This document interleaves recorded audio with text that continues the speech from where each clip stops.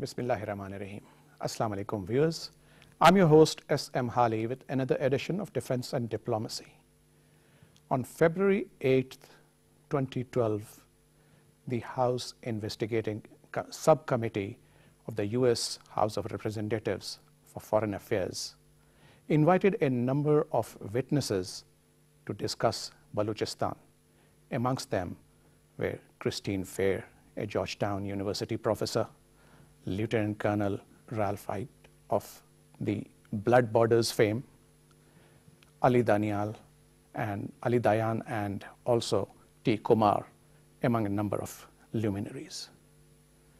A week later, the Republican Congressman Dana Rohrabacher with Steve White and Louis Gumter, all three mavericks, they presented a resolution on Balochistan and insisted that Balochistan must get the right of self-determination, which of course was much to the chagrin of Pakistan because it's an attack on our sovereignty, and our government rightly retaliated by condemning it.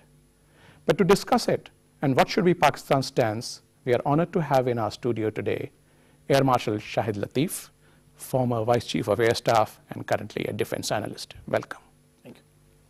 We have with us Ahmad Qureshi, who is also a defense analyst of high repute and a columnist. Welcome.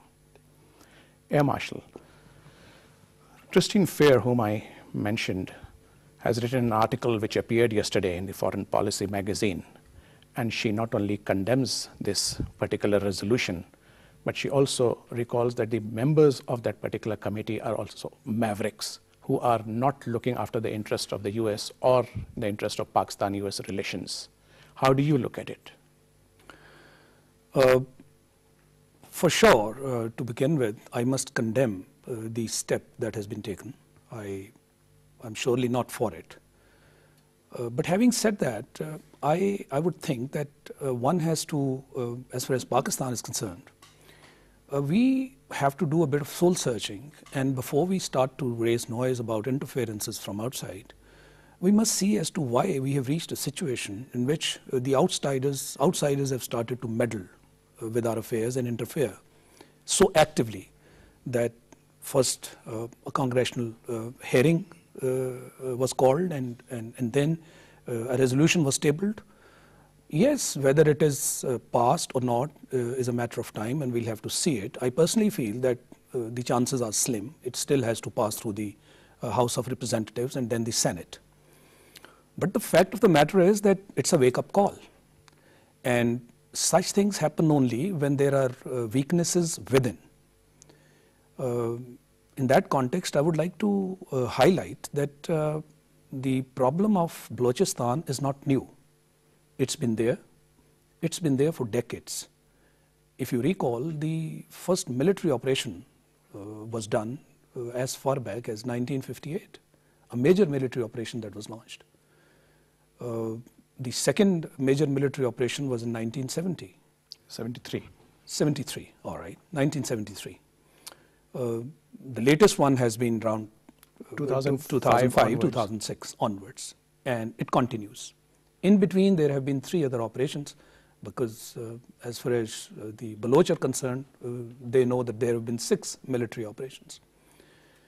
So an area that has been subjected to the use of force for so long will naturally resent at some point in time, because force is not the solution to political problems. I personally feel that there has been a political vacuum in Balochistan that wasn't filled. We didn't enter into a dialogue. We've been ignoring that area for far too long. And ultimately, the unrest in Balochistan, and particularly, like I said, after 2005, some of these people have run away, and they are the mainstream leaders of Balochistan. You know, Baloch and Pashtuns do not have a representation today in Balochistan because they boycotted the last elections. So they have run away. And if you hold that thought of solutions, okay, because I agree with you, okay, there is a problem. Yes. But the point we are trying to discuss, and Ahmad Qureshi, you pointed that out in your article yesterday, APC in Balochistan, is that does it give the moral high ground to the US to condemn Pakistan? Because, the article I mentioned about Christine Fair, she says that when she went for this hearing, she heard comments like, let's stick it into Pakistan. They have been getting after us in Afghanistan for the last 10 years. Let's fix them up. So this is not the right type of an attitude coming from a superpower. I agree with the Air Marshal that we have a problem. But this does not give the right to any foreign country, of course, to use it to blackmail Pakistan. What's happening here is obviously a blackmail, and it's a question. It's not a question of human rights. It's not a question of whatever grievances there are in Balochistan. It's a question of punishing Pakistan for whatever positions, foreign policy options that we're taking here.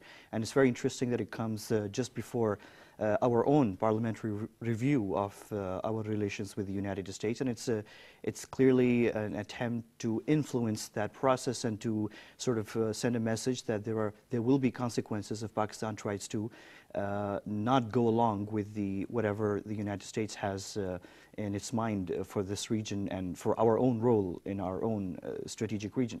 So I think I think the Pakistani media, the Pakistani politicians, especially the politicians, should not try to justify what the U.S. lawmakers or the U.S. Congress did by resorting to explaining our own domestic problems. Those are our problems. We certainly need to, we cannot ignore them. We need to tackle them. But we should be very clear, that's a domestic issue. It cannot at any point, and it really disturbs me as a Pakistani to see that many people in our media indulge in what I would call an apologist attitude, where automatically whenever you raise this point, the discussion goes on to our own mistakes, and we have plenty of those. But when we're discussing a foreign country meddling in our affairs, we should be very clear. Whatever we will discuss about our own mistakes, that will be domestic. It cannot be raised at an international forum. And we should draw a line, and I'm sure the Air Marshal would agree with me, that we should be very firm, because if we don't show firmness at this point, I'm afraid this will be a very slippery slope. Exactly. So, Air Marshal, you see the point which both of you have made, that of course the problem exists. We need to resolve it, but we don't need to be reminded, and especially, more importantly, others exploiting it. You see, Pakistan is facing this very severe problem that people are telling us from the West that Pakistan is sponsoring cross-border terrorism, Pakistan is nurturing terrorists and all that. But on the other hand, if you see our friends from Balochistan, whom I sympathize with their woes, but there are ways and means of resolving it. But they are being given asylum in Switzerland. Hali, if I may interrupt you, you just mentioned West. You know, I have an issue with this. I don't think anyone in the West is trying to do us any harm.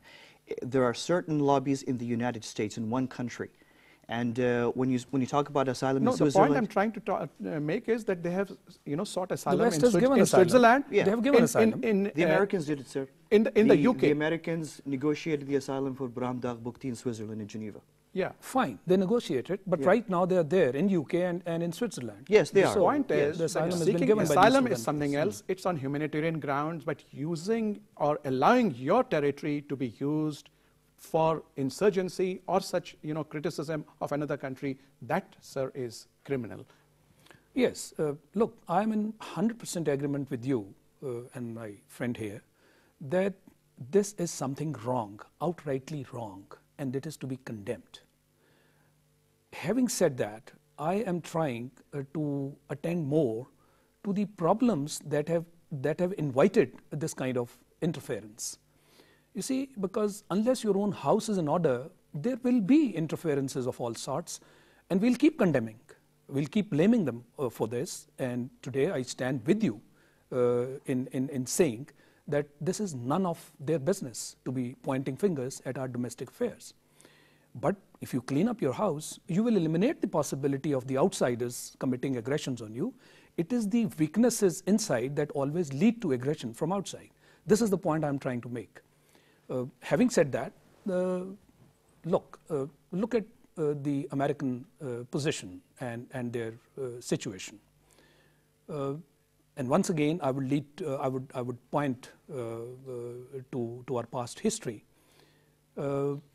As far back as 2005, if I recollect correctly, the American agencies, which is CIA and the National Intelligence Council, put up a combined report.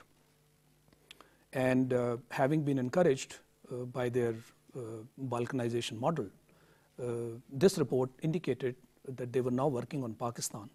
Of course, they had their sights fixed on Middle East and on Central Asia. And so this is a part of the greater game that's going on.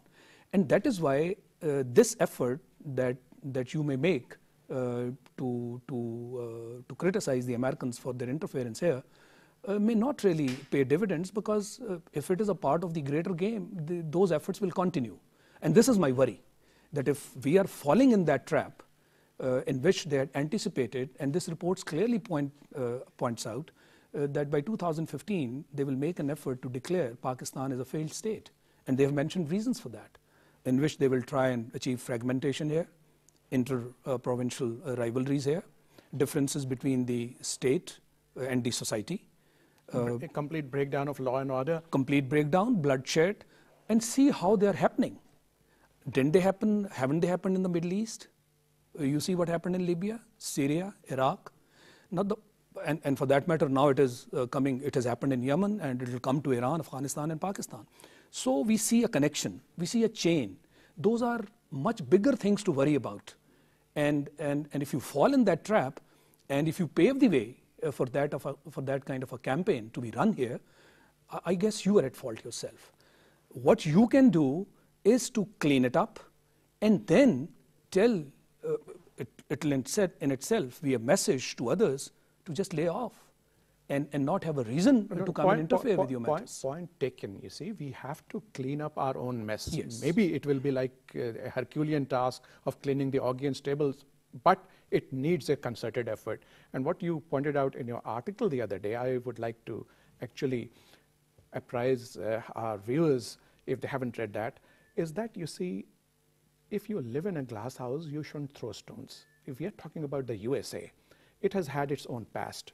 Texas, we all know the history that the Texans were, the state of Texas was taken away from Mexico by force, and today or tomorrow, an MNA gets up and says that we support the Texans for a separate state, or for that matter, the Red Indians. If you go to Geneva next month, to the UN Human Rights Council session next month, you will meet various delegates from the United States, specifically from the state of Alaska, and you would be stunned to know that there is a very vibrant movement for the independence of Alaska, and there is a long history of grievances, including deaths and assassinations.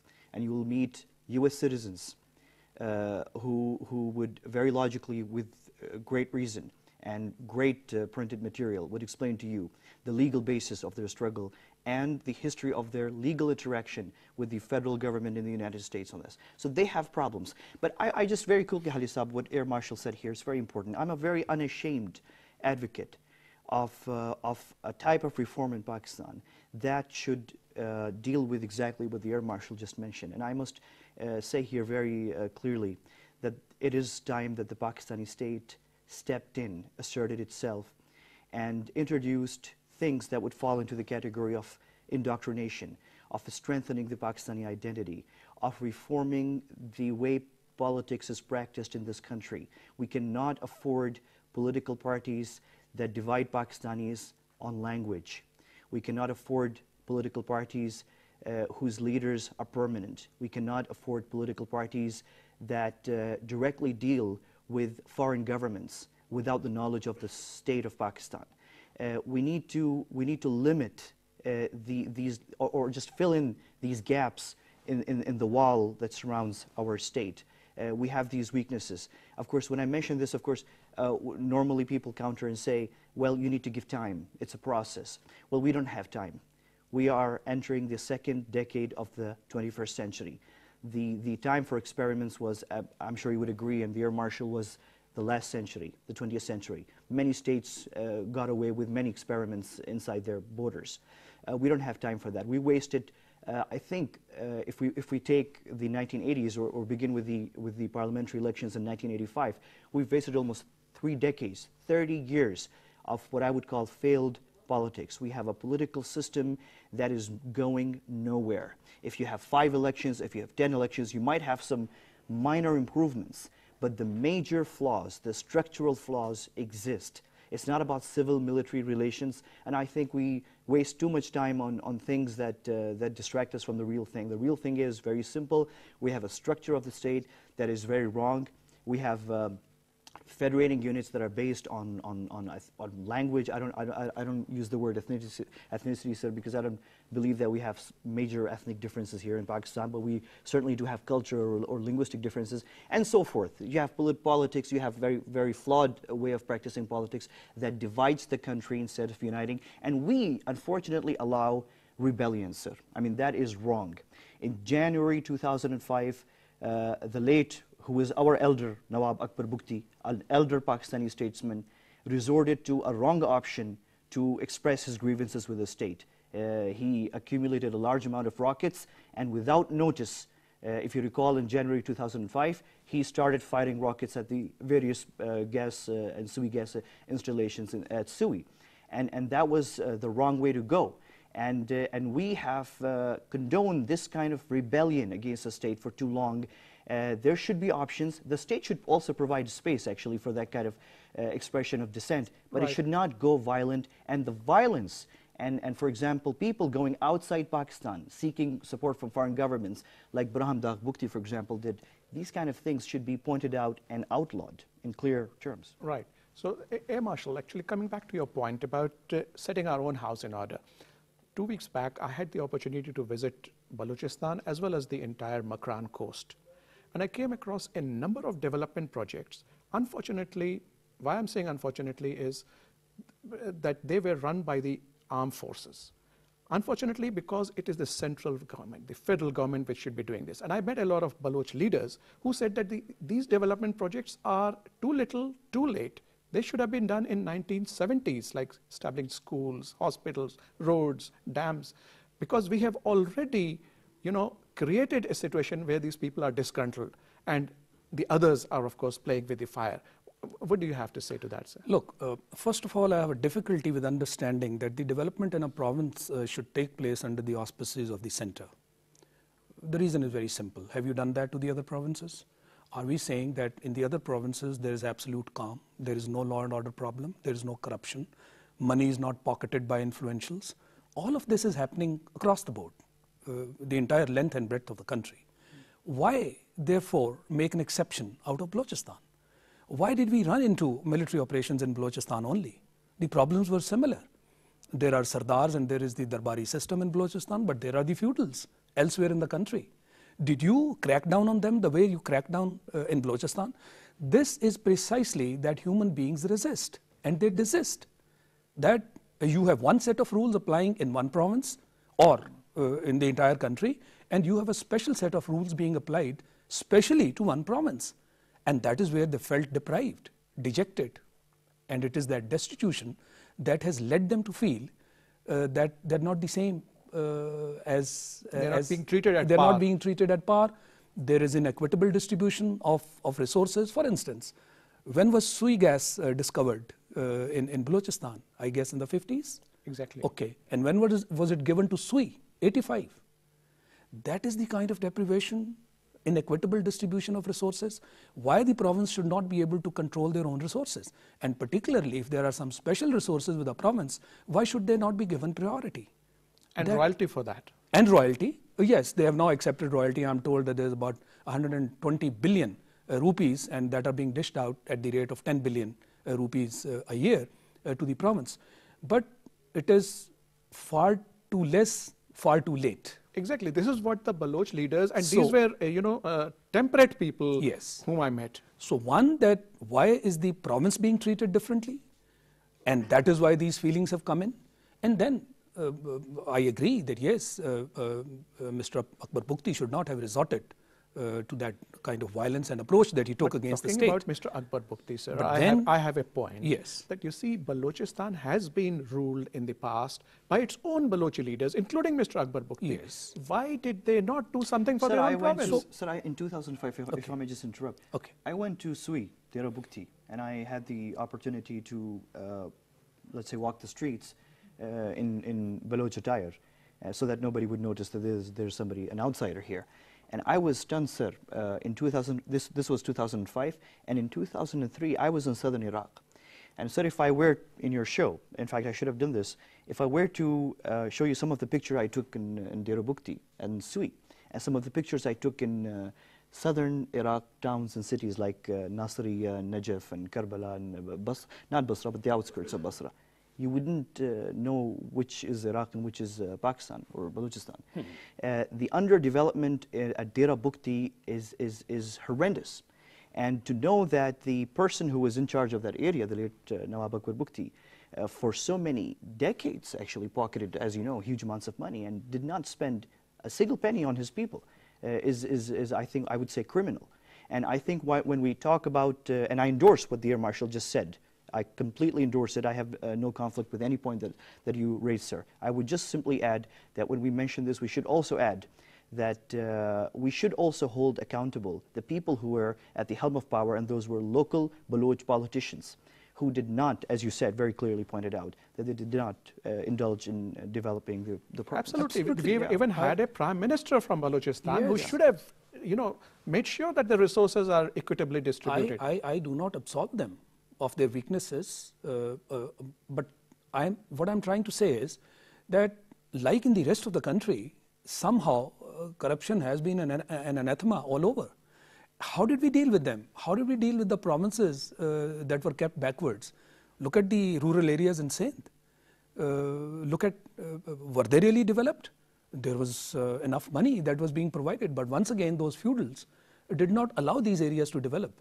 But in Balochistan, we took a different approach. 6 military operations in the 65 years of our existence, compared to virtually none in the rest of the provinces. It does lead to discrimination. And it is here that the human beings, like I said, they resent, they revolt. And it has come to a point of revolt. And now, when that happens, should you use force? No. Force has never worked anywhere in the world. When there are insurgencies, so as we are drawing to the end of this program, I would like you to just sum up and say what we as a state should do to, and ensure that peace comes to this province. Okay. I personally feel that there is a dire need for a political dialogue. And a political dialogue with whom? Not with the actors that are on the scene today. They are not representatives. The present government in the province is not really representatives of the locals there. You need to have Balochs, you need to have Pashtuns, who are the main representatives of that area. Point taken, sir. I'm afraid I've run short of time now. Get them, to talk to you. And people who are really angry, who are sitting abroad, they are the people that you need to talk to, point out their problems, but at the same time, elicit their cooperation to help you. Right. But at the same time, with the outside forces, you need to have a dialogue and tell them to lay off. Right. So, viewers, with that, we come to the end of this very intense debate. Both our panelists agree that the United States, or for that matter, any outsider, has no business to be meddling in the affairs of Pakistan, and Pakistan's sovereignty must be respected. But at the same time, a problem does exist in Balochistan, which must be taken head on. And we need to resort to straight away state affairs in which we make sure that the people of Balochistan's problems are allayed and it is brought back into the mainstream. I would like to thank you, Air Marshal Shahid Latif and Ahmad Qureshi, for your very cogent comments. Viewers, keep sending us your inputs, and also hope to see you next week, inshallah. Allah Hafiz.